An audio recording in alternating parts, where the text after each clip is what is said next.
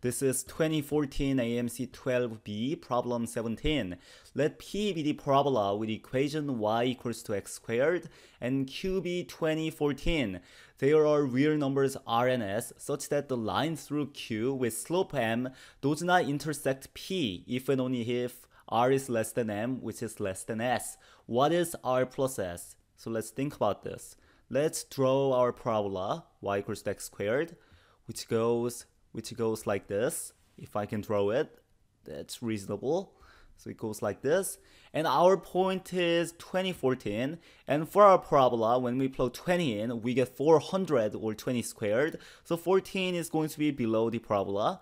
So our point, let me actually draw it here-ish, is going to be like this. And now let's think about what the question is saying. We want to draw a line through this point that does not intersect the parabola. So in this case, this line does not meet the requirement. So we want our line to be something like this. We want our line to be something like this. Something like this. Going through the point, not touching the parabola.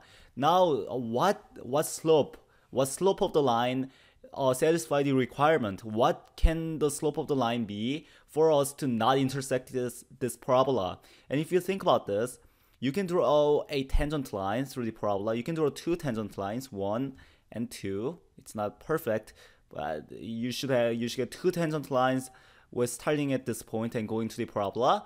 And what you may realize is every slope in between the slope of these two slopes are what we are trying to find. Because the reason is, if the slope is higher than this tangent line, we are going to intersect the parabola right here. And if the slope is lower than this line, then you're going to intersect the parabola like this. So we want our slope to be right in between these two lines. So that's the starting point for this question. So we want to find the slope of the tangent lines because they are going to be r and s. The slope of the tangent line that goes through the point 2014 touching the parabola, and there's going to be two lines, one with slope r and one with slope s. And those are what we want to find. And we want to find eventually r plus s. So let's do it. And how I'm going to do it, I'm going to use calculus.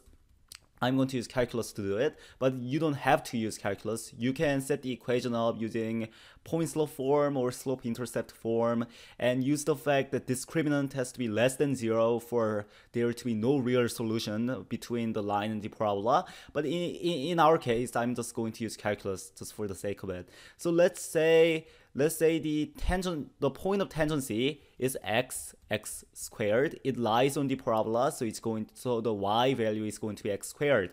And the slope of the line through 2014 and this point is going to be 14 minus x squared divided by 20 minus x. And you want this thing to equal to the tangent line, the slope of tangent line of the parabola at x. Using calculus, that's 2x differentiating x squared. So let's evaluate this. You have 14 minus x squared is multiplying by 20 minus x. 40x minus 2x squared, and rearranging the terms gets you x squared minus 40x plus 14 is 0.